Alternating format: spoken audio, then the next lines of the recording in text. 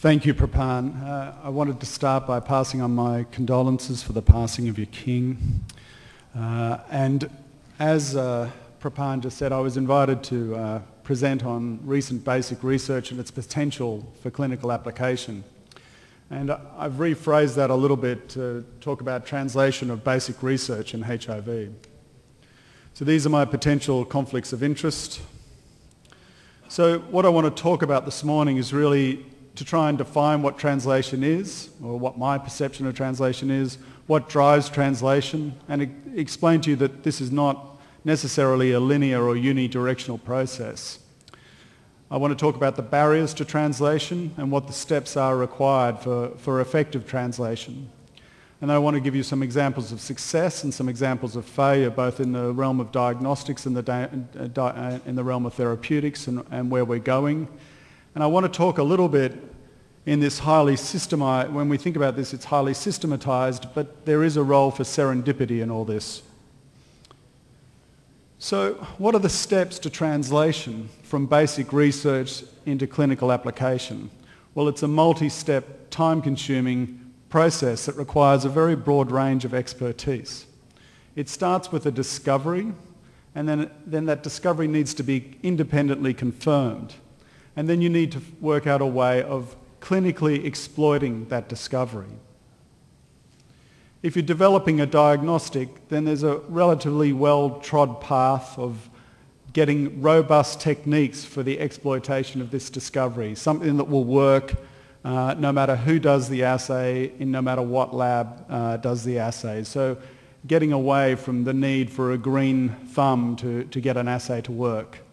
You need commercial interest and a market for your technique, and then you need to develop a commercial kit that's usable by a broad range of laboratories. You need to validate and then verify the application of that kit in various laboratories, and then you need to get in vitro diagnostic approval. You need to have a distribution network. It needs to be affordable, and most importantly, you need someone to use it, and it needs to have real-world utility.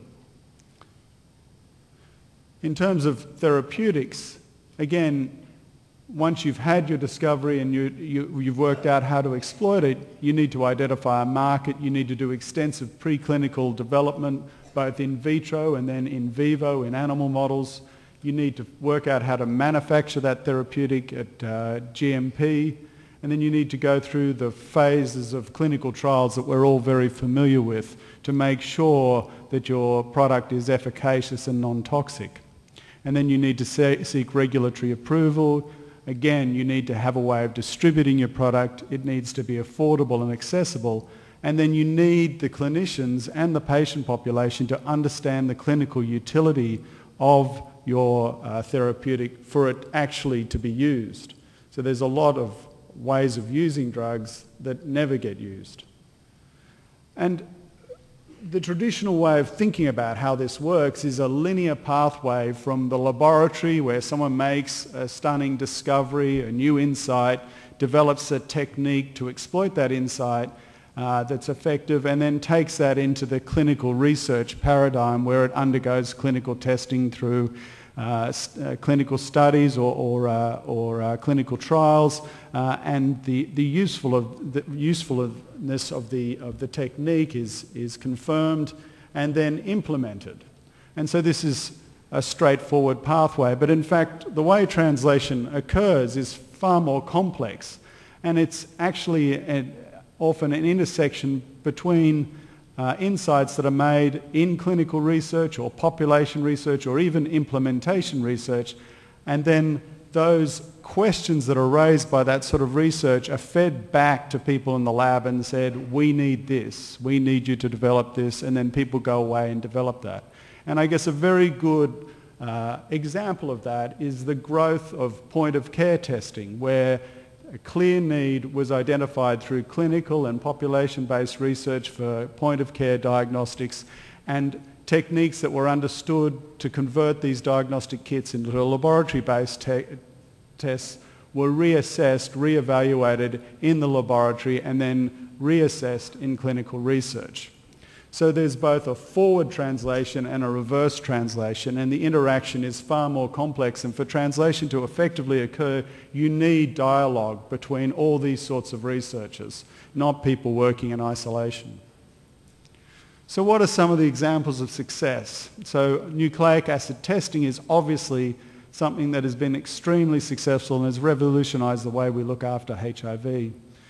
I want to just give you an example of how long these things take to get to the market though. So multiplexed PCR was originally developed by a guy named John Elliott in the mid-1990s. And he called that armed PCR, where he had multiple primers amplifying variants within his RNA. It's taken to the 2010s, 20 years later, before that very robust technique that he developed has become part of routine diagnostics used for screening for respiratory and gut pathogens, or for screening transplant patients for HIV, HCV and HPV. So a highly useful technique, but it took over 20 years to convert that into a diagnostic test, let alone a therapeutic.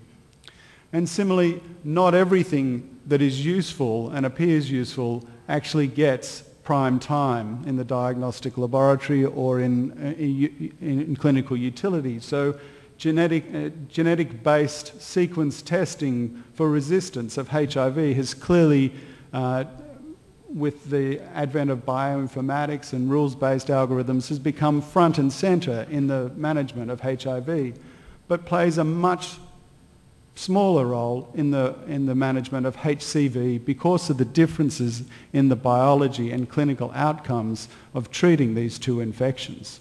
So although the technology is there and applicable, it's not necessarily, does not necessarily translate into clinical utility. What are some of the other roadblocks to success? So clearly we have any number of serologically based assays to diagnose any number of infections. And the reason why serology has been so successful is that antibodies biologically are a very, very stable protein. They're a very robust media. You can store these at various temperatures and they're not going to degrade. And so you're going to, so you can batch assays, you can fiddle around with serum, and you'll still get the right answer. By contrast, immunological tests based on cellular responses are far less commonly used. True, we have a range of phenotypic-based assays where we count the number of particular cell types, like a CD4 T cell count, which is highly important for the management of HIV, for phenotyping lymphoma and leukemias. But when it comes to functional assays and actually understanding the output of these T cell assays and how they impact on clinical management and diagnosis, the field is very, very limited to really TB diagnostics. And even those have taken over 20 years to get some market penetrance.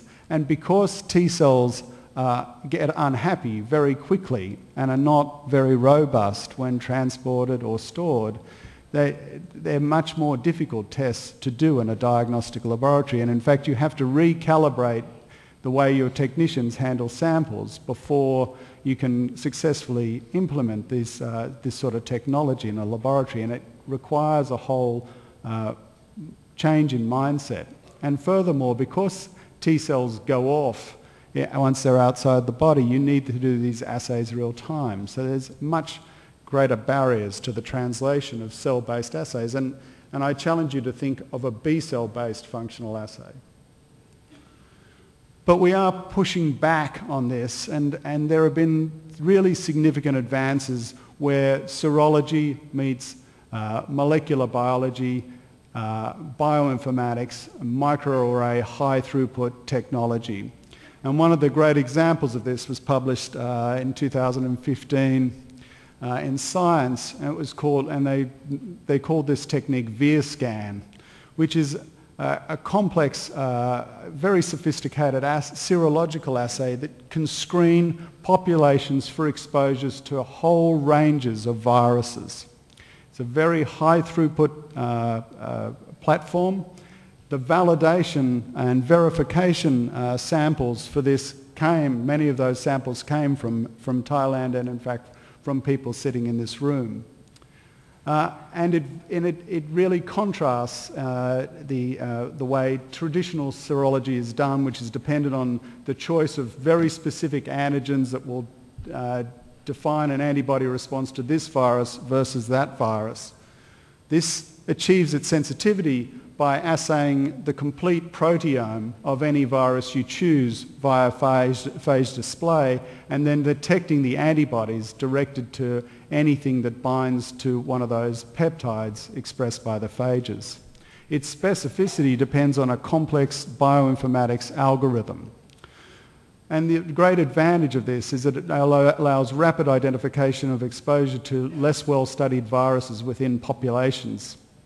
And it can be rapidly extended to new viruses even when you don't really understand the protein structure within those viruses or its biology. Once you know its sequence, you can start doing this sort of screening. So it potentially is a very powerful tool for population-based epidemiological studies and for tracking epidemics, but its role in routine diagnostics is still to be defined. What are some other examples of success? Let's look at therapeutics and how we've had that success. Protease inhibitors are a clear example of that, and the development of the protease inhibitors was a very systematic approach where the protease molecule from HIV was crystallized, the structure was understood at fine detail, and specific molecules were designed to fit into the active site and inhibit that molecule. Furthermore, as we understood that molecule more and more, it allowed the generation of second and third generation protease inhibitors that would work against even resistant virus, and has spawned the current state-of-the-art protease inhibitors that we use.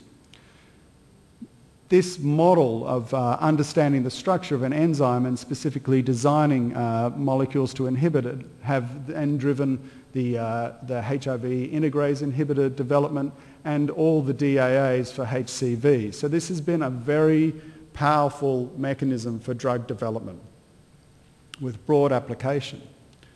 Why can't we use that to develop a HIV vaccine? We know that we can make monoclonal antibodies, and we know we can make monoclonal antibodies that are broadly neutralizing to HIV. We now know how to do high-throughput screening from B cells for anti-HIV activity. We know how to identify the clones. We know how to isolate the sequences that make the antibodies in those clones, and then clone those and use those to make high amounts of neutralizing antibodies. How do we translate these monoclonal antibodies that are so powerful in the test tube against HIV into the clinic? Well, it's not clear. Should we be using these as passive immunization for prevention? Should we be using them to clear the reservoir? Should we be using them simply as a guide to develop our vaccines, or should we be using them as a guide for developing gene therapy? There are roadblocks to the use of these monoclonal antibodies. If you use them as single agents, you get virus escape, just like you get if you use single agents in antiretroviral therapy. And their half-life is relatively short, which means you have to keep administering them over and over again, and they have to be administered intradermally or intravenously. So they're not easily administered. We're able to develop these monoclonal antibodies in the test tube. We're able to synthesize them artificially, but we're not able to induce them by vaccine. And this is despite the fact that we do understand a lot about the envelope structure in the same way that we understand a lot about the protease or integrase structure. But the envelope structure is probably far more complex than the protease or integrase structure. It has a much more variable sequence. It's a multimeric molecule. That multimer, that trimer, is held together by non-covalent associations. That structure is dynamic. It changes as it binds ligands. It's highly glycosylated, protecting the peptide epitopes. It's a far more difficult target. And what's more, what we're trying to do with a vaccine is use that envelope structure to generate an immune response. And despite the fact that I'm an immunologist and out and proud, I have to say that, you know, we still really don't understand what happens in the follicles in terms of T cells and B cell interaction to generate the neutralizing antibodies, these broad neutralizing antibodies. we're starting to understand that, but our understanding of this complex interaction is still in its infancy. And furthermore, even within the body, humans are pretty poor at producing these neutralizing antibodies. A lot of people never produce them, and those that do take a long time to produce them. So they're difficult things to produce even in nature, let alone to mimic that process. So how are we breaking down these roadblocks to translating our knowledge about monoclonal antibodies and neutralizing antibodies into a vaccine? Well, we've defined the epitopes pretty exhaustively. The field is defining the antibody structure of these monoclonal antibodies. We understand the light and heavy chains used. We understand the extent of somatic hypermutation and the length of the CDR3 regions that are required to generate these neutralizing antibodies. We understand how far these have evolved from the germline. What we don't understand is exactly how that evolution has occurred, what the interactions between the envelope and the immune system are to drive that evolution towards one of these broadly neutralizing antibodies. But again, there have been some advances in the last year with this through the use of humanized mice and very elegant techniques of using different envelopes to drive in these humanized mouse models the development of neutralizing antibodies. So the barriers are being broken down, and at the same time we're increasing our understanding about how follicular T helper cells interact with B cells to help this process. So there is some hope, but there's a lot of work still to be done. So we're sort of stalled in generating neutralizing antibodies within the body naturally. So some people have decided to bypass this altogether and to use gene therapy instead. And this is a really intriguing approach where people use gene therapy to make a fusion molecule that blocks the function of the envelope, blocks its binding to HIV and blocks its entry of HIV into the target cell. So this is a fusion protein that is made up of certain domains of CD4, the CD4 molecule that binds the envelope. It contains a mimetope that mimics, that blocks CCR5, and these are fused to stabilize it to the FC portion of an IgG antibody. So the genetic material is put into an adenovirus or an adeno-associated virus that's transduced into cells and then produces this fusion protein. And this fusion protein, at least in macaques, protects the macaques from infection for periods up to 3 months. So this is very promising and bypasses all those issues about having to make the monoclonal antibodies. And this fusion protein has affinities for and efficacy, at least in vitro, at least those of neutralizing antibodies. However, the long-term production of these fusion proteins within the body using these vectors is still something that needs to be determined. David is probably going to kill me for putting this slide up, but we can learn from failures as well.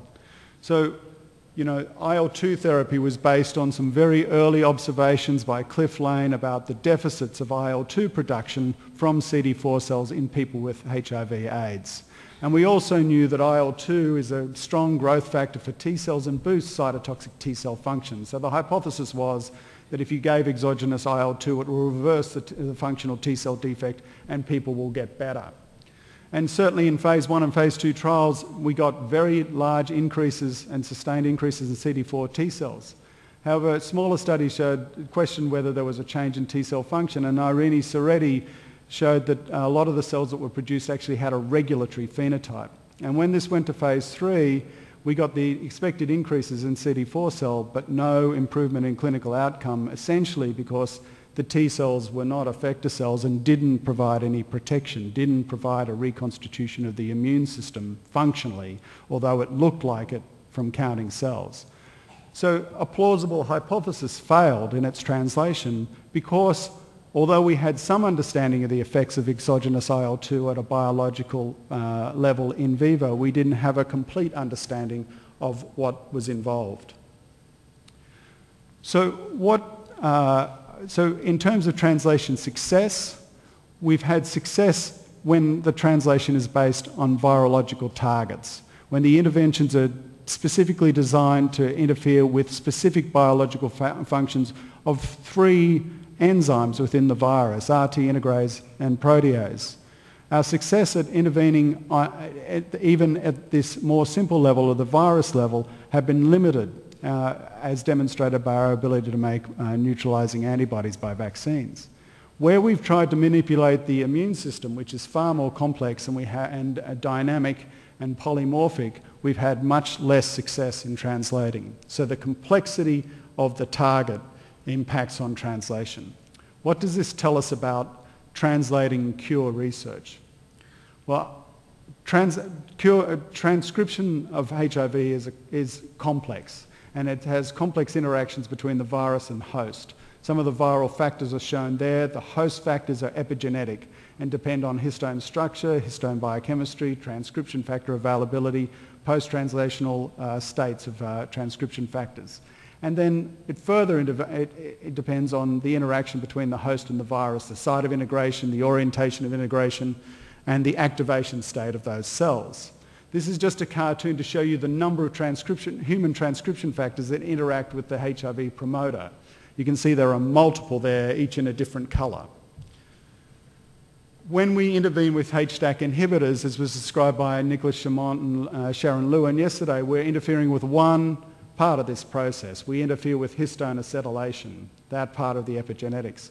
This causes a non-specific activation of virus, both dead virus and replication-competent virus, but it also activates host genes that are epigenetically regulated, and as Nicholas pointed out yesterday, it can decrease cytotoxic T cell function and increase T regulatory cell function. So what we really need is an intervention that differentiates between host genetics and viral genetics. So one way to do this is through gene therapy, and people have tried to do this with zinc finger nucleases, CRISPR-Cas, siRNAs to induce fine specificity to this process, but then they're prone to escape and resistance. But the other barrier to gene therapy and cure is that we don't have the right mechanisms to deliver this gene therapy to the right cells. Getting gene therapy with our current lentiviral vectors into resting T cells and resting myeloid cells where the latent reservoir is extremely difficult. So I think the lessons from this are that the rates of success are greater for virologically based interventions than immunological based interventions. Success is associated with simpler systems and a more complete and accurate understanding of this process. The complexity of the target and a gaining of a true and complete understanding of the biology is a basic roadblock to successful translation of these insights. But the power of high throughput assays and bioinformatics will make an increasing contribution to our ability to translate basic research. But ongoing basic research, both systematic and serendipitous, are essential for both the advancement of translation of both vaccine and cure research. Thank you very much. Thank you very much, Tony. So it's my honor to introduce the next speaker, the co-founder of HIV-NAT, Professor David Cooper, director of the Kirby Institute at Sydney. He's going to give us a talk on recent HIV clinical researches and its potential clinical implications. David, please. Okay, good morning, everyone. In the Jewish religion, when someone dies, it's traditional to wish the surviving relatives, the sons and daughters of a parent or the husband or wife of the deceased, there's a traditional greeting which is to wish them long life. And I think it's a very nice greeting. It seems to me that the late King of Thailand was very much like family to you. And in that context, I'd like to wish you all long life. Thank you. Okay, so what I've been asked to do is clinical clinical translation. I'm just going to give you some examples and show how that has really changed how we treat people with HIV. I think one of the first large strategy studies which helped us define that was the SMART study. The late Hugh Blunger called it the stupid study, but I don't think that it turned out that way. Basically it randomised over 5,000 people to two strategies, one of drug conservation, which deferred the use of antiretroviral therapy, versus continuous use of antiviral therapy. The reason for this was in the time when it started, which was the late 90s, there was considerable toxicity of antiretroviral therapy. And it was hoped that the drug conservation strategy, which really allowed people to stop therapy but to keep the CD4 count around 300 to 400, would prevent some of the toxic effects of antiretroviral therapy.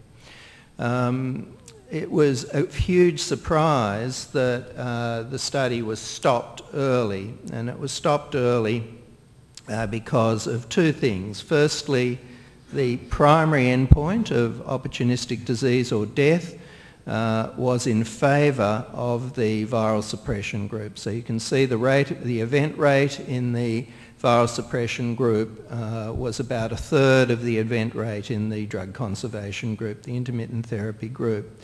But what really turned us on our heads and really made us sit up and take notice was that the very events which we were hoping would be less with ongoing antiretroviral therapy, the major cardiovascular, renal and hepatic events, were in fact more, and statistically significantly more, almost twofold, in the people who had drug conservation, in other words, intermittent antiretroviral therapy.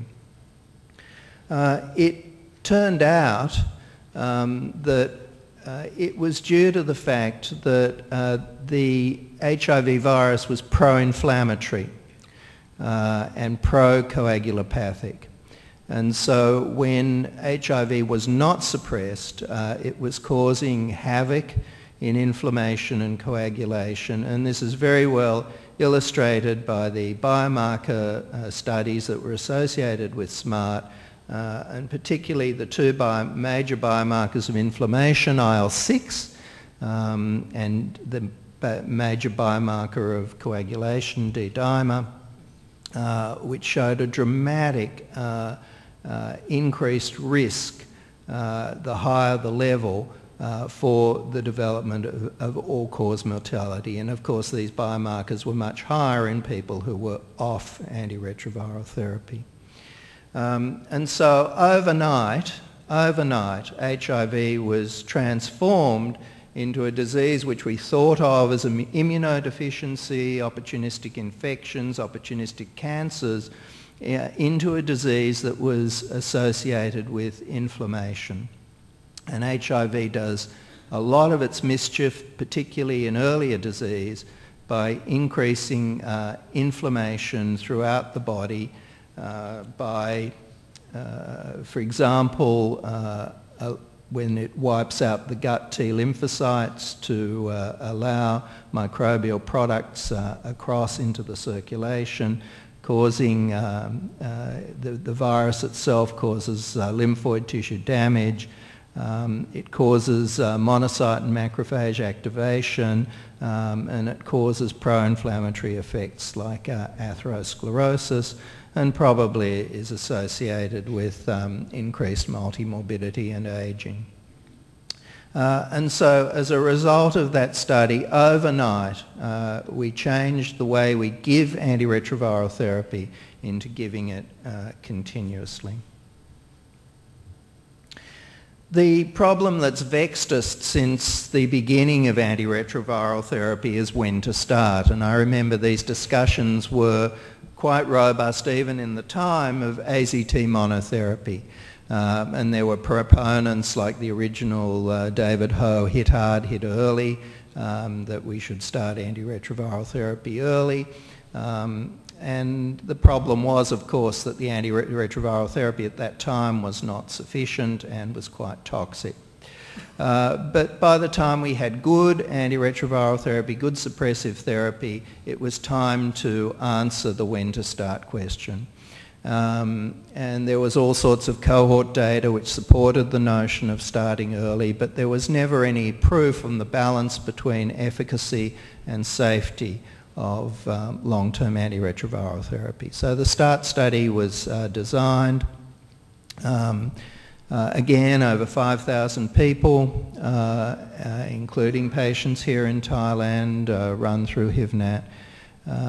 Randomising people to immediate antiretroviral therapy starting over 500 versus deferring to less than 350, which was thought to be a reasonably safe level at the time. Again, this was the primary composite target of over 200 endpoints, and we were looking at AIDS and death, and all the serious non-AIDS events. Again, the study was stopped early, and it was stopped early because of a very dramatic benefit of immediate ART over deferred ART, and you can see there was an over 50% reduction in the risk of getting the primary endpoint, AIDS death or serious non-AIDS events. In the developing world, the AIDS events were predominantly tuberculosis. In the first world, the AIDS events were predominantly cancer events. And this completely resolved the debate that had been raging for years and years and years about when to start. Clearly there was no increase in toxicity from the antiretroviral therapy, and it was pretty rapidly, within a few months, translated into the WHO consolidated guidelines whereby combination antiretroviral therapy should be initiated in all adults living with HIV, regardless of WHO clinical stage and regardless of any CD4 cell count. So never, I think, in the history of HIV has a recommendation been so rapidly translated into guidelines and completely cleared up the argument of when to start. Just before the START study, the third, I think, most important study of strategy trials done in HIV, so SMART, START, and this one, HPTN-052, described by Science as the breakthrough of the year when it was published a few years ago, was basically a study designed to see whether early treatment in discordant couples could prevent sexual transmission to the uninfected partner. So the study was set up to treat people early because at the time the guidelines were that you couldn't not treat people with lower CD4 cell counts, so they had to have a reasonable CD4 cell count, and they were randomised to treat early versus delay. And there were two primary endpoints. One was transmission and the other was the various clinical events. The results again were dramatic, absolutely dramatic. There were 39 transmission events in this randomised trial, and through phylogenetics it was shown that there were 28 transmissions linked, in other words, linked in the serodiscordant couple, that the HIV positive person had given the same virus to the HIV negative partner.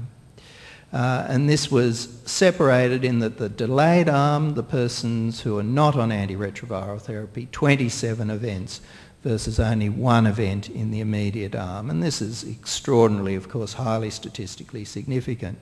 Notwithstanding, and this is one of the things that we have to think about, is of course people don't necessarily have sex with only one regular partner. And there were unlinked transmissions in 11 cases. Most of the transmissions occurred in sub-Saharan Africa, and many of the transmissions were from female to male. The important thing here is that when you think about the unlinked transmissions, you begin to think how important it is for high-risk HIV-negative people to undergo prevention.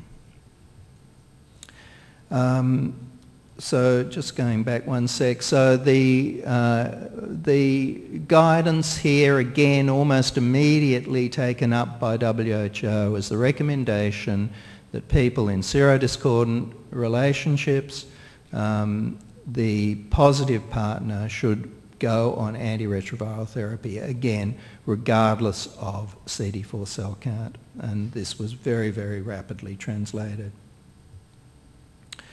So these 3 strategy trials are rated by Dr. Tony Fauci, the director of NIAID, as the most important strategy trials ever in the HIV field. And in summary, SMART shifted the paradigm away from HIV as an immunodeficiency to a disease associated with immune activation, inflammation and coagulopathy. START clearly resolved the question of when to start in favour of treatment for all. And HPTN-052 showed that HIV transmission was dramatically prevented by combination antiretroviral therapy, and was an amazing confluence harmonising treatment and prevention benefits of antiretroviral therapy. So the person with HIV gets a double benefit, that he or she has a benefit for his or her own health, as well as a benefit in the public health sense of preventing transmission to loved ones and partners. Okay, so just moving on to treatment optimisation and talking about reduced doses of antiretroviral drugs. The Global Fund, PEPFAR, WHO, UNAIDS have plans to expand this treatment. I guess there's about 18 million people around the world on treatment. We need to expand to about 33 million. That's going to come at significant cost. Although reduced, the costs of ARV regimens remain substantial, and it's related to the cost of the ingredients, the pharmaceutical compound that is used to produce the antiretroviral drug. That has a baseline expense. So that if you can reduce the amount of that you need to make the drug, that should reduce the drug costs. And the main target for this was efavirenz, which in phase 2 and observational cohort data had suggested that lower daily doses of the drug would be efficacious. On that basis, we set up the Encore 1 study, which was a global study in the South, in South America, in Africa and in Asia. Coordinated by the Kirby with sponsorship from the Gates Foundation. And we randomised people to the standard dose of efavirenz, 600 milligrams a day versus 400 milligrams a day over 600 people on a tenofovir FTC backbone. The results, again, were very, very clear-cut, whether you looked at less than 200 copies, less than 50 copies, intention to treat, per protocol, non-completer equals failure. In all circumstances, there was no difference between the 600 and the 400 milligrams in terms of efficacy. Notwithstanding, there was an important difference in adverse events, in that when you looked at the efavirenz-related adverse events as set out in the product insert, the people on 400 milligrams a day had reduced adverse events, statistically significant, not a dramatic difference, but nevertheless less in terms of the well-known CNS side effects of efavirenz. So this requires implementation. It's clearly non-inferior with fewer efavirenz-related side effects. It's been recommended by WHO in the latest consolidated guidelines as an alternative first-line regimen.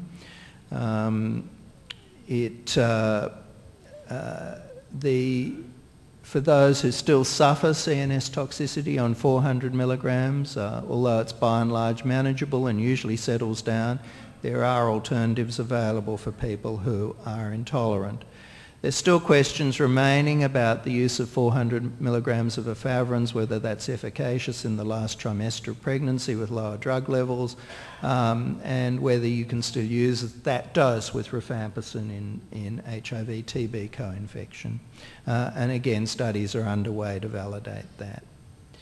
And these outcomes have result in rapid transition through the normative WHO treatment guidelines very quickly after the results of the trial became known a year or two ago, recommending routine dose of, reduced dose of efavirenz. Some of the Indian pharmaceuticals, particularly Mylan, are arranging to produce a fixed dose combination of tenofovir 3-TC and efavirenz. It is interesting how this is being rapidly taken up by some countries in Africa to move to 400 milligrams a day of efavirenz. And last week I was, earlier this week I was in Myanmar, and MSF, who runs a lot of the treatment rollout in Myanmar, is routinely using 400 milligrams of efavirenz for people on antiretroviral therapy in Myanmar. So a very important advance. Lastly, the LASA study, which was done by HIV-NAT in Thailand. This took 560 adults over 18, randomised 1-to-1 to 2 different doses of atazanavir, 200 milligrams a day, ritonavir boosted versus 300 milligrams a day. And this is on the basis that HIV-NAT and particularly Professor Praphan always believed that smaller Asian people didn't need the same kind of doses of antiretrovirals as bigger Caucasian people. And so this study was done in people who were stable on antiretroviral therapy, often on suppressed on protease inhibitors with 2 nucleosides, and this was the randomisation. The primary endpoint was less than 200, and it was a non-inferiority design. So these are the results, and very, very interestingly, although the intention to treat analysis was no different, in the non-completer equals failure analysis, which tends to reflect toxicity, the 200 milligrams of atazanavir was better.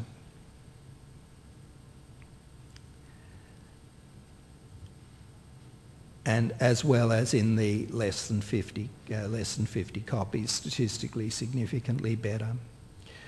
And as you can see, the reason that it was better in the non-completer equals failure was the fact of side effects, particularly in smaller people, of increased jaundice, increased rash, and overall discontinuations.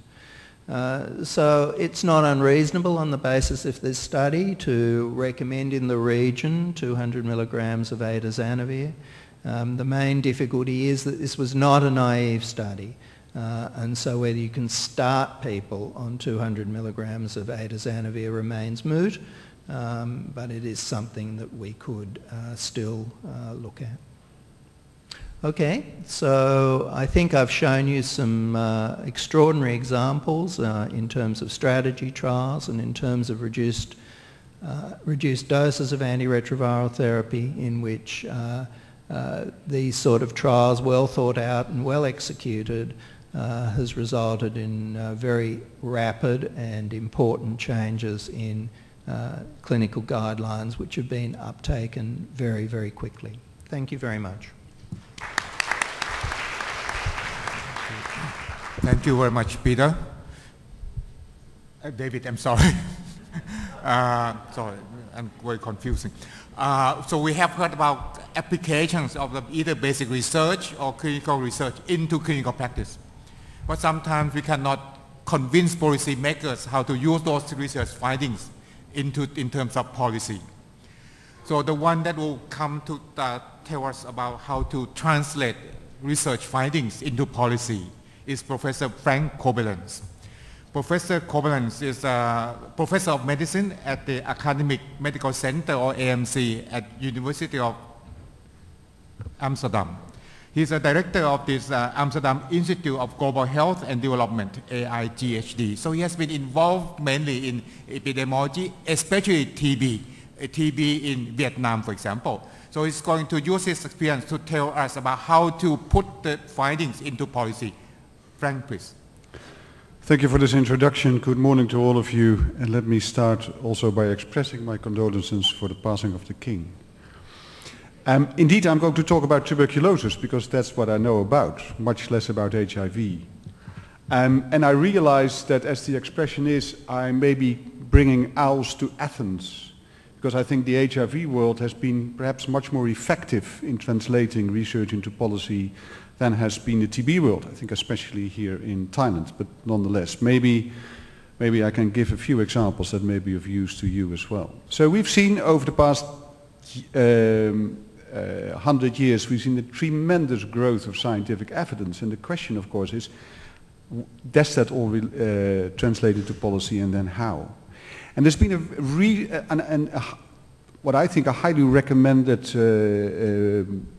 series of papers out recently in this journal, Health Research Policy and Systems, by the group by Andaman, that sort of analyzed this phenomenon. How do you bring evidence into policy? How do you translate it?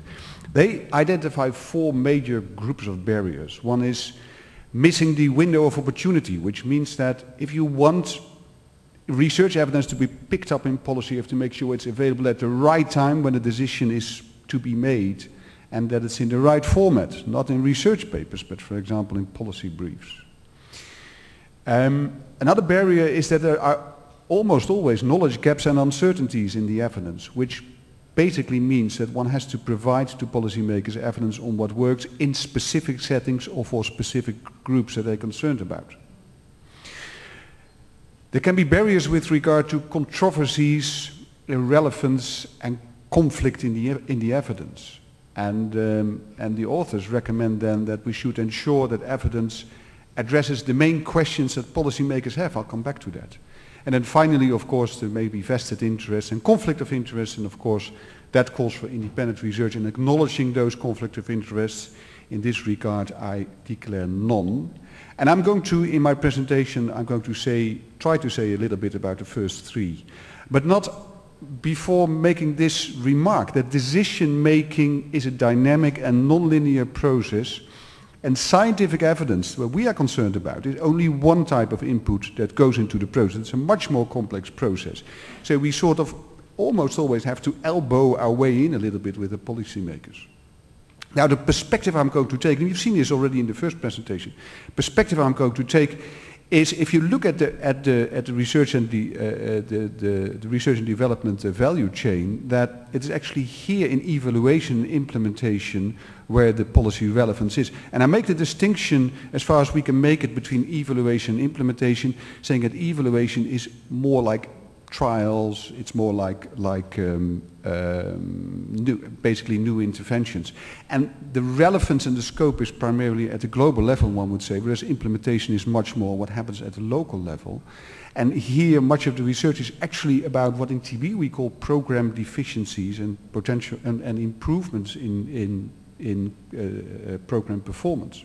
So I'm going to talk about both, and I'm going to do that in the following way. I'll first explain you a little bit about research for policy in tuberculosis, then about translating research on program deficiency and improvements, then about translating research on new interventions, and then I'll give an example of the scale-up of the expert test, and then finally some conclusions. So let me start with the first.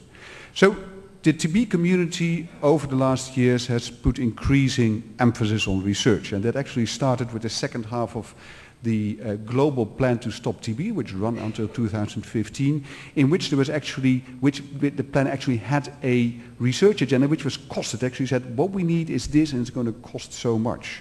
And that was laid down in this international roadmap for tuberculosis research, which is basically a research agenda across all disciplines, and also a roadmap for, WHO loves roadmaps, for priorities in operational research. And just to give you an example of what kind of things were in that document, all sorts of guidance about how to do this. For example, this is the cycle of research activities for improved access, screening and diagnosis of tuberculosis.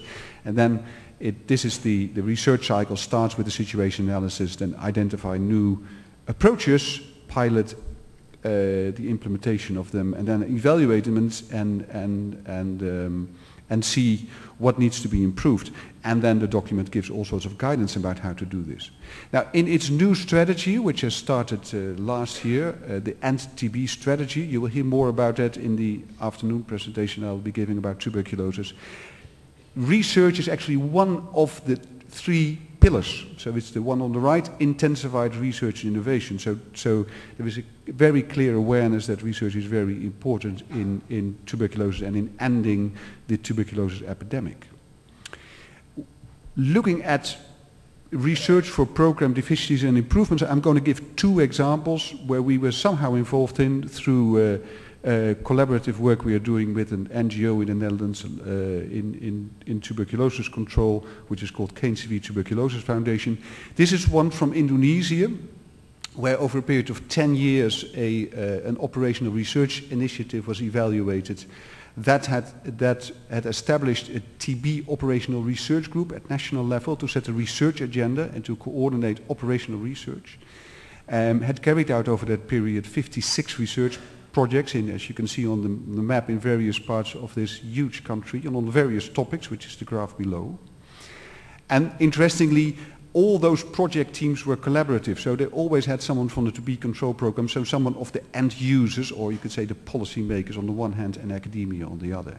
And it was disseminated through various means, and I think that was to some extent key to its success, because many of these things were translated into national and local policy, like policy briefs and annual TB research symposia, published compilations of such results, and communication education tools, and you see a couple of examples of those on the bottom.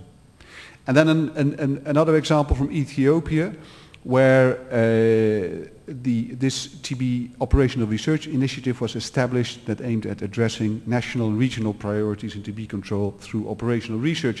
And there was a very systematic approach. First assessed capacity, collaboration, structures and so on, and then started setting up a national TB research agenda, made sure that there was leadership and mentorship, partnerships and so on, and then built capacity for doing those kinds of studies, but also for making grants and the ethics and dissemination part.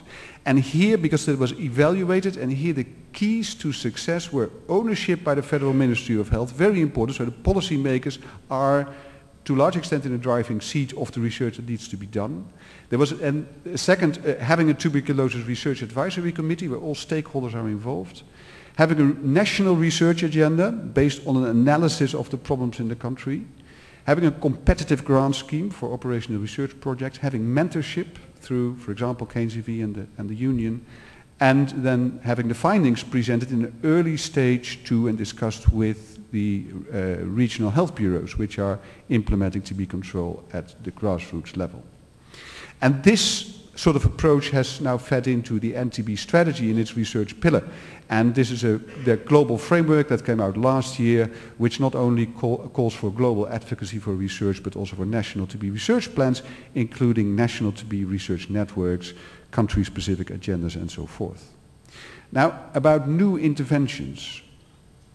I'm sorry, this is perhaps not a perfect slide, but this is the GREAT process you've probably heard about. This is what WHO does for its guideline development. So it's basically collecting the evidence through evidence synthesis, systematic reviews, discussing them in a panel, grading the evidence by its quality and its applicability, and then coming up with those guidelines, and then recommendations are made with a particular sort of level of strength, and also indicating what the quality of the evidence is. So it's a rigorous and very transparent process, which is great, but it has some, in the end, it has some limitations, because the question is, does a guideline always translate into implementation of the intervention? Does it mean that countries or other implementers are going to pick it up? And that depends on what policymakers want to know. So this is a list of what policymakers generally need to know. They need to know what is the priority health problem, what causes the problem, what are different strategies or interventions, which of those options compared to the status quo has an added benefit that outweighs the harms, which options could be acceptable to the individuals or populations involved?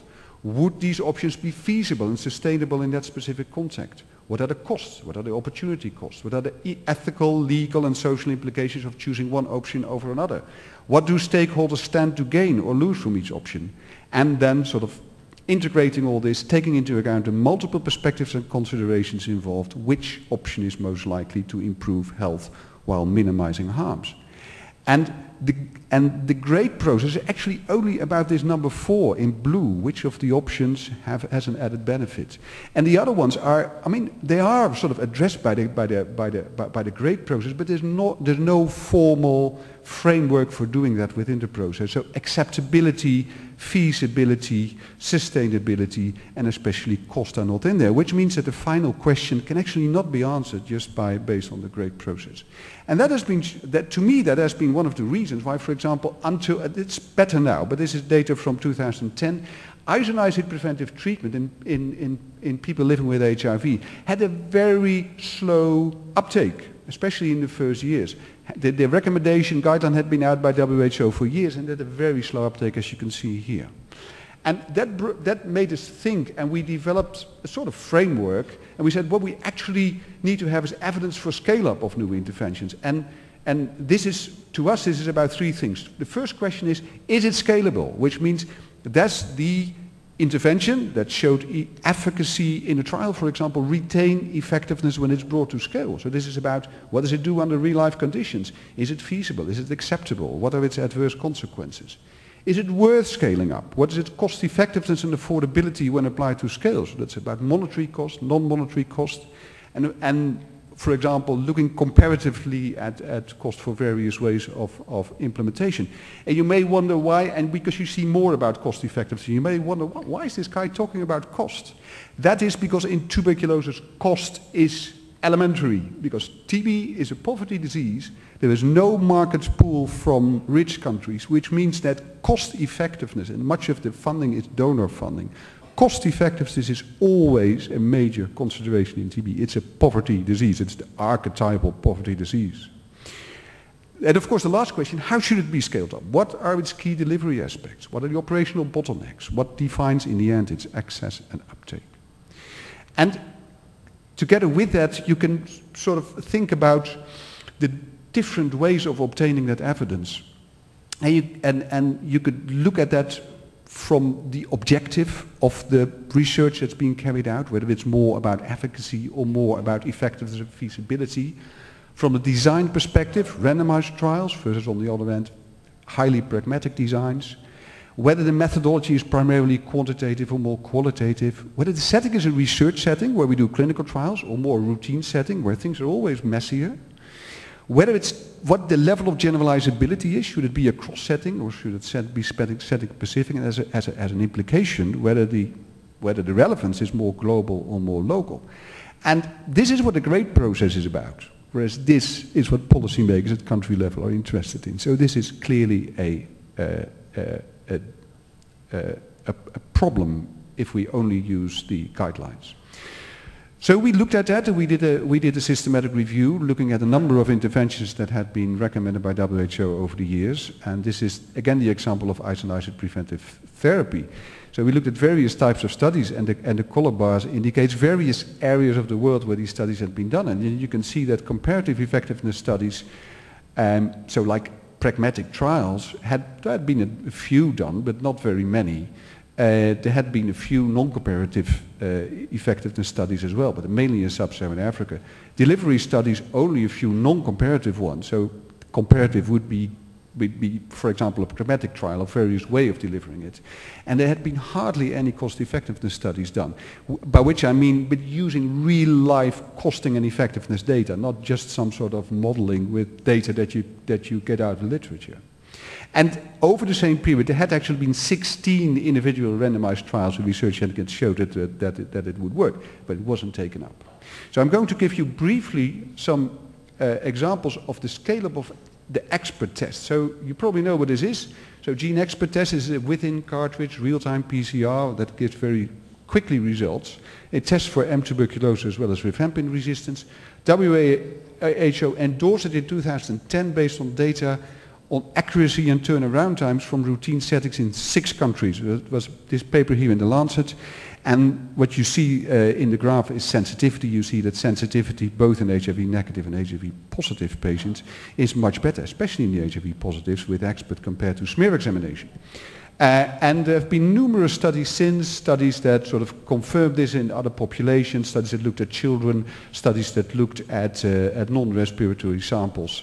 And they all went into the GRADE process, which led to this recommendation in 2010 to use expert as the initial diagnostic test in adults suspected of MDR TB or HIV-associated TB, and in 2013 was revised and updated to recommend expanded scale-up to children with the also suspected of MDR TB or HIV TB, patients suspected of TB meningitis, and if resources would allow, basically all adults, so basically the initial tests, all children and all non-respiratory samples in patients suspected of extrapulmonary TB, and that went with a lot of guidance documents for its implementation. But if you look at the scale-up by now, this is from 2015, but the situation is more or less the same.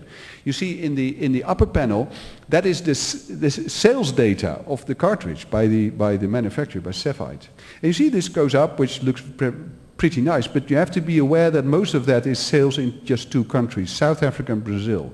And the other panel, what it actually shows, it's a bit complex, but what it shows you is the ratio of smear examination to expert use, which means that the lower, on the left, so the lower ratios are the better ones. So you see a better uptake of expert. And you see that a couple of countries do pretty well. There's Zimbabwe, South Africa, Uganda, Brazil. But you also see that, and this is a log scale, you also see that the majority of countries don't have a very good uptake, and some countries actually have a very poor uptake. And I see Thailand is actually among the countries that have a relatively poor uptake. So if we then look at those questions we asked about scalability, is it scalable? Does it retain effectiveness when we scale it up? There have been trials done in the meantime, pragmatic trials, that show that, and they actually all show the same thing. It showed that if you use expert, it increases the number of patients who are started on treatment with bacteriological confirmation. But it doesn't increase the overall numbers of patients started on treatment, which is very important because it's clear that in TB control, finding the cases, finding these patients, putting them on treatment early is very important. And also that it didn't reduce mortality, which was hoped for because patients could be diagnosed earlier. This is a very complex slide. I'm not going to explain it for sake of time, but it actually tells us that this is mainly due to very high rates of empirical treatment. So doctors start patients on TB treatment based on clinical symptoms or chest X-ray, despite a negative expert test, or not doing it at all, of course. And that is especially the case in HIV-infected patients, but to large part for good reasons, but also HIV-negative patients. Another problem is underutilization of this technology because there are all sorts of logistical constraints and health system failures. And then the question about whether it's worth. So originally it was clear, there was work that we actually did in our group, that expert-provided concessionary pricing is cost-effective, but there are problems with the cost effectiveness if there is a lot of empirical treatment. And there was also a question about affordability. With regard to empirical treatment, this is from a rollout trial that we did in Brazil. It actually shows that cost effectiveness is indeed very strongly sensitive to empirical treatment. So if you have a lot of empirical treatment, it becomes actually non-cost effective. And the other thing is that if you roll it out in a country like Uganda, so the blue part is the treatment cost, and the red part is the diagnostic cost. And the diagnostic costs start to go up very quickly. And what goes up, so what is the x-axis, is actually, it's a lower proportion of patients who actually have tuberculosis, which means that if you use it at the community level more for screening, then you see it becomes non-affordable. I'll skip it and I'll move to the conclusions. First, there is increasing recognition of the importance of research for policy development in tuberculosis control. 2. Translation of research findings into addressing deficiencies in or improvement of control programs is enhanced by active involvement of policymakers in the research agenda setting, prioritization of research projects, and dissemination of their results. 3. Guideline development at global level is increasingly evidence-based, but primarily based on considerations about efficacy or, for diagnostics, accuracy. And evidence needed by policymakers to decide about scaling up those new interventions also includes cost effectiveness and affordability, acceptability and feasibility, and should be relevant for the context in which scale-up is intended. And this is acknowledging contributions to the work that I showed that came out of our group or our collaborations. Thank you. Thank you very much, Professor Cobelens. I think it's very beneficial for our people in this room here, especially either for policy makers or program implementers, or even practicing physicians, how to push our policy makers in our country. And the topics on TB, isoniazid prophylaxis and the use of gene expert is really a problem that we are facing now in Thailand. I'm sure there are lots of questions, but I don't think that we will have time to discuss that. It's nice after hearing the academic inputs from professors, 3 professors. It's nice to hear the perspectives from community person. Okay, how community feels about using or adapting research finding into practice and policy. The speaker is Mr. Udom Likit Wanawut. He is a social scientist working mainly in Chiang Mai. More or less an NGO, and he's the person who implements his so-called, instead of GCP, is a GPP, Good Participatory Practices. I'm his student in terms of learning how we involve community in our research. GPP, Good Participatory Practices. At the same time, he's an active member of the Community Advisory Board at Thai Red Cross AIDS Research Center, institutional-based CAP, not project-based CAP. So he knows everything about the trials that David Cooper mentioned. So he gives all the inputs here. So he will give us how community looks at this problem. Mr. Udom, please. ครับขอบคุณครับอาจารย์ประพันธ์ Thank you very much อาจารย์ประพันธ์ It's a great honor to be here. The topic assigned to me is really challenging. So I think the best way to do it is just use the PrEP research as an example. So we have to shift gear a little bit. My presentation won't have any diagram, graph, or any technical term. It's just simple words. First, let's start with definition. My definition of community is limited. It's not specific. It's not encompassing definition like Alan used in the first day. That's more encompassing. I wish I could use that with confidence. But in this case, I have to be more specific about HIV-related NGOs that working in the countries, and they work in prevention or in treatments, and they can be community-based, population-based, or faith-based organization. And that's also including support groups. And for research, I talking about HIV clinical research. It can be biomedical or behavioral. and socials. I forget one thing after listening to all this speaker about definition of policies, you know. When I'm thinking about this, I'm thinking about in broader term about the national guideline and not national policy. But I realize that policy can be translated into, you know, guidelines or additive use in the labs or whatever. Okay. It's kind of difficult to see whether NGO or community people know about research or not. Presently, there's a lot of source for HIV information, research information, you know. But by the time it gets to us, it's filtered out, trickled out, and eventually it's kind of watered down a little bit. It depends on the messengers, you know. So the list of the source here, you can, you know, rank from social media to CAP meeting, to academic meeting, you know, to the word on the street, you know. But a lot of the time they rely on word on the street, you know, rumors, friends, you know, neighbors, or colleagues. Yeah. So that kind of, because they're not scientists, you know, we cannot blame them. We cannot blame us for not understanding of this meeting. For 3 days, I'm sitting here, my head getting bigger because of this scientific term, you know. Okay, so that get back to this one, you know, when we talk about the research, what is community perception of clinical research, you know?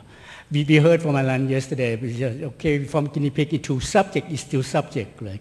So when we talk to Thai community also, guinea pig, yesterday we heard from about Q research, they still consider themselves guinea pig in positive way, right? But in this case, it's guinea pig in negative way, it's about exploitation. Another thing, even though we have a lot of community get a chance to go to HIV conference that most of the speakers are Thai, you know, but the language barrier is still there, you know. Most of them too scientific, too medical, too complex, you know, alien.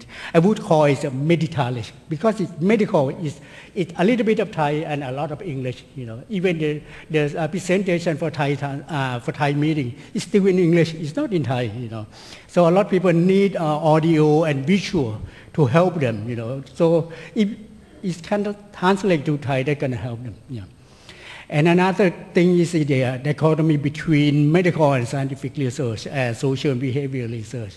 Most of the NGO and the community I talk with, they still too, this view is as incompatible, incomposing. They always complain too much medical research, too much medical research, and not enough behavioral socials. They didn't realize that they have to go hand in hand. Both of them have to. Sometimes biomedical take the lead, and, you know, sometimes social behavior take the lead.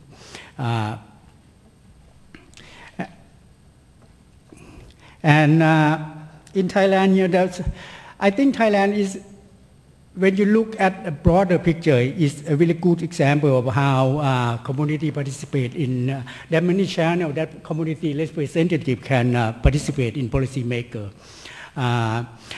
Representatives of community or support groups sit in the National AIDS Committee at the very top. And under that, they have 7 subcommittees. All of them have representatives of a community or support group there. And at another example, a National Health Security Committee, they always are representative of support group and committee in there also. And another way that a community can participate in policy maker is by being member of IRB or EC, you know. And another way is by lobbying, you know, go talk to the policy maker, you know. And another one is maybe directly or indirectly involved in advocacy, you know, indirectly at CAP level.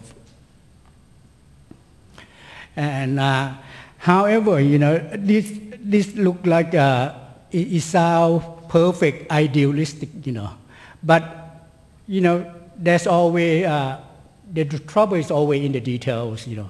When NGO selecting the representative, you know, the selection process and the role of community representation and in this committee, it's not really clear, you know. Most of them, they not even talk about it. We know discussion is very ad hoc and exclusive. I mean, the same small group of people got invited. So disclosure here, I am sitting in many subcommittee also, you know. by the recommendation of my peers, you know, based on being CAP member. I'm not sure, you know, why I've been nominated by them, you know. But again, it's always go back to the same group of people, you know.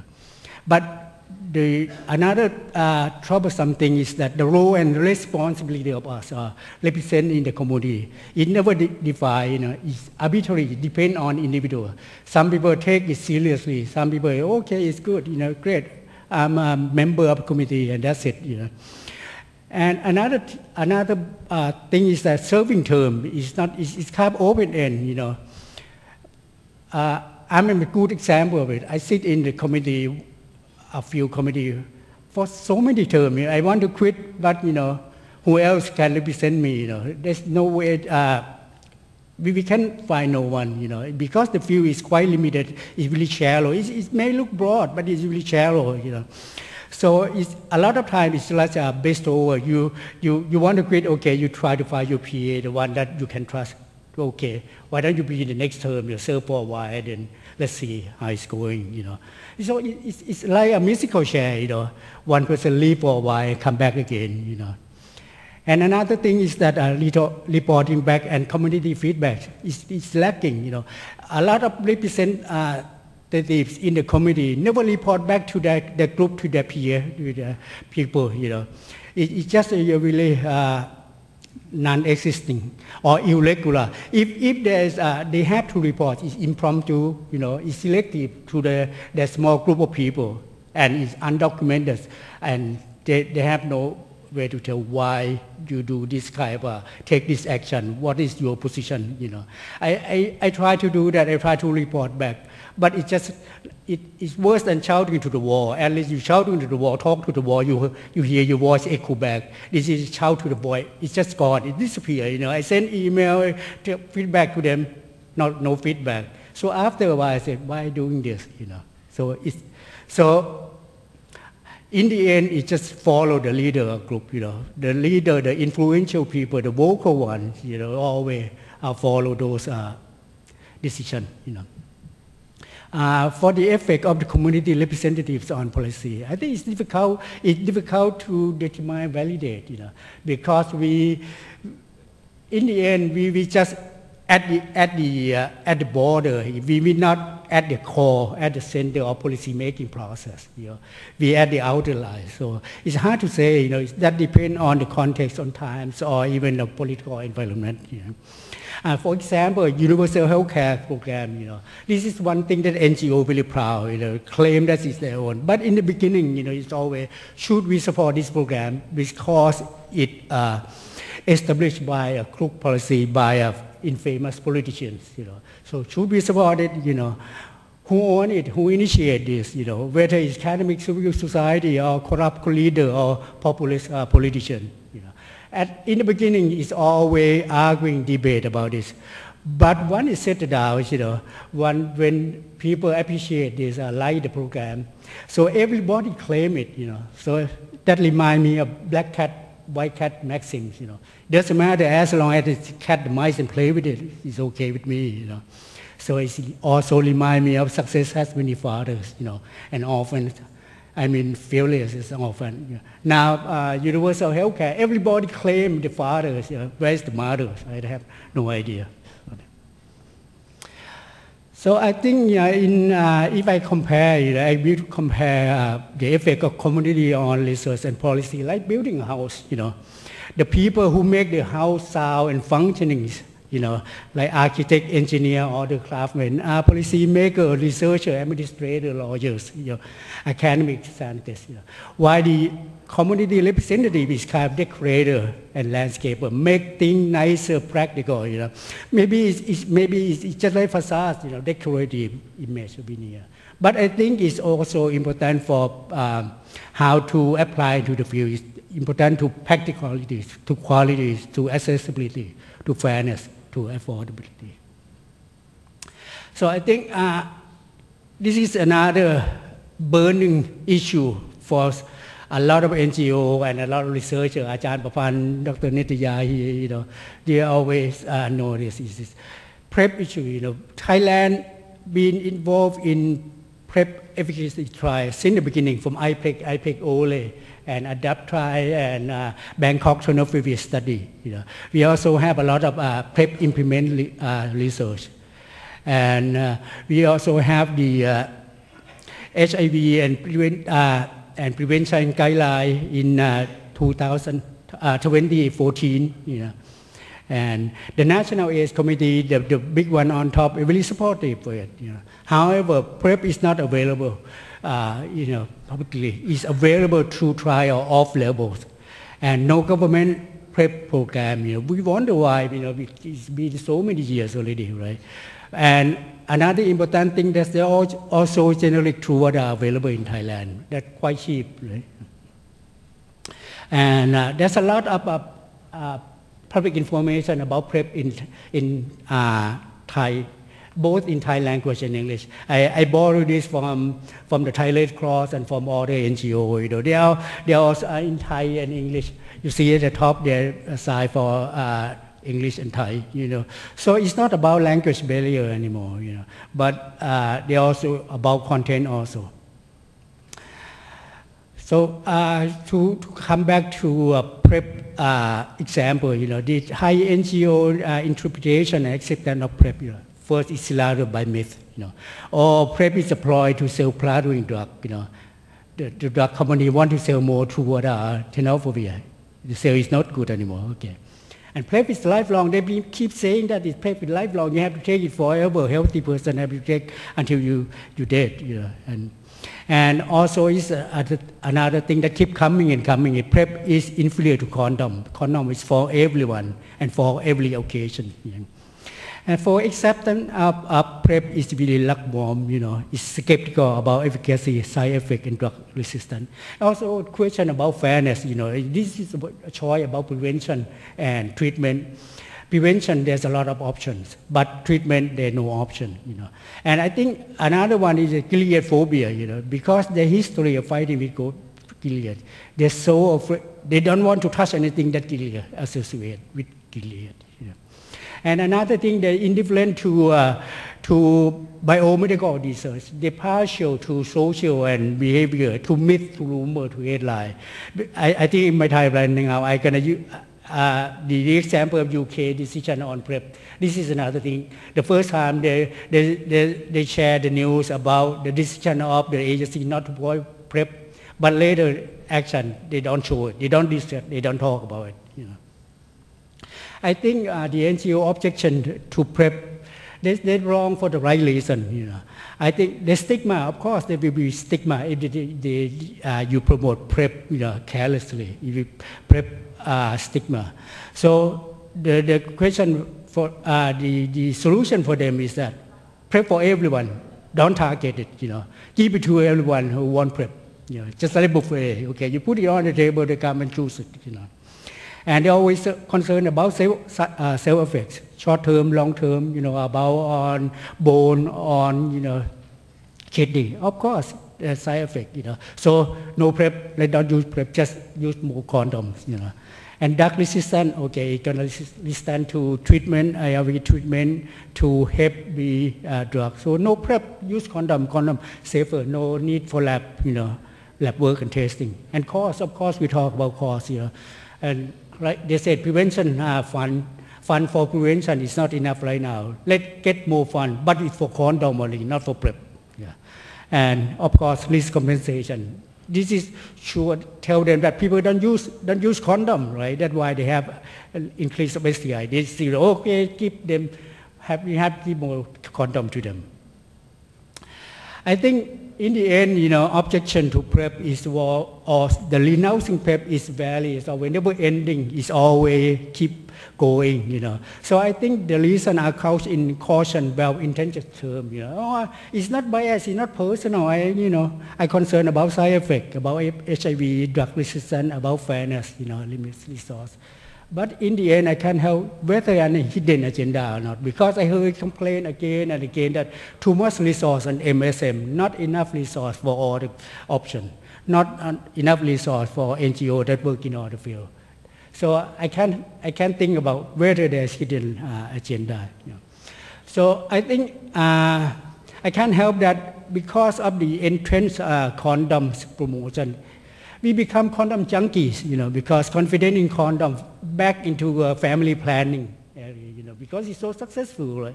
And in the beginning of epidemic, condom promotion is so successful. So we become entrenched in this belief, he said, oh, it worked before, if we work again, if we give them enough condom, So, and another thing, you don't have to be a rocket scientist to promote condom. It's so easy, anyone can do it. You need model, you need condom and lube and show people and have fun also, So, and it's also multiple purpose condom. It prevents STI, it prevents pregnancy, unplanned pregnancy, and HIV/AIDS, of course. And it's only got widely adapted by NGO and community-based, And another thing is condom was mythologized, because condom one size fits all for everyone for every occasion.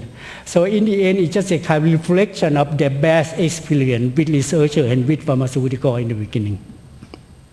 So this is my final slide, I think.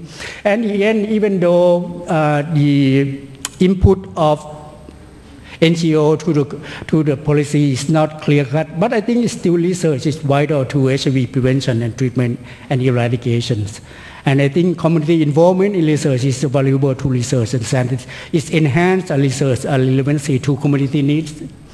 Its community members recognize and appreciate the value of research and scientists. If you don't talk to them, why, they don't value your contribution of research, And community input are essential to policy making, make policies applicable to real world situation. And CAP is a good place to start, but CAP alone is not enough. So I think CAP, we need more investment in time and effort. Not just have a CAP and let them go, that's not enough, And so I think researchers need to constantly engage community to keep them informed and educated. And community members have to be responsible for their input and educating themselves also. This is one of the things I want to remind them. And thank you very much for your attention, and I hope you enjoy your conference. Thank you very much, Mr. Udom. This is something that we have never heard of in our last 19 years of Bangkok Symposium. But this is something that we need to know, need to understand. Okay, we finish on time, but may I ask Professor Gail Henderson to come up to how do you feel about the discussion that we have so far on this morning? Please, few minutes, then we will have a coffee break.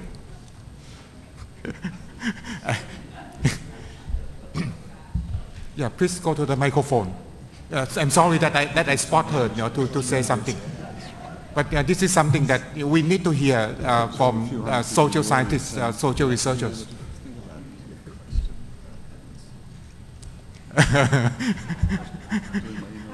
Just your overall impression about how to put research into practice and policy, yes. So thank you very much for this opportunity to speak without any preparation. Yeah.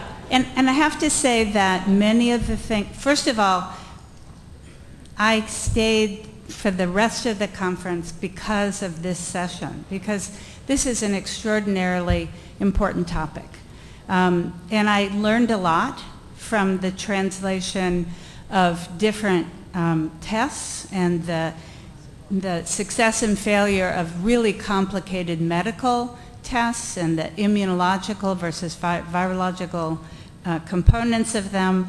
And then, of course, I really appreciated the translation talks, because that's where the rubber hits the road, or that's where things can really fall down, and where the local context means everything. And I have to say, I appreciated the mention of 052. My husband is Myron Cohen, and he was hoping that David Cooper would actually say more about his study and asked me to, if I had an opportunity to talk, to remind everybody more about that study. So, and this is a little bit of a joke between us. But one thing I think that if there's anything that I would emphasize. It's the last talk, because in my own work in North Carolina and in China, and from talking to other colleagues, I do think that what happens when you engage community partners is often you ask questions that you're actually not prepared to hear the answers to. That you ask people's advice, you ask the acceptability. Sometimes those answers are really taken into account in implementation. But many times community partners, especially community advisory boards, which now are very commonly convened, they don't understand how they can affect studies. And then as an investigator who has used community advisory boards, I've often made the mistake of asking questions that I wasn't prepared to actually hear the answers to. That in fact I had made decisions already, and I learned a big lesson: don't ask unless you want to hear the answers. So I would say the other things that Mr. Udon highlighted very clearly was the lack of understanding on the part of the Community Advisory Board about what their role is. And if there's one thing that I learned from his talk, it's that often feedback is given, at least in that format, and maybe not adequately used. And I don't know quite why that is here in Thailand. I think I'll stop now. This was an extremely valuable presentation, panel, because this is what happens where differences really can change health, where studies can, where the results of studies can really make a difference. So I think all of the speakers were really quite extraordinary in offering us different examples of failures and successes that we can then take back to our local settings.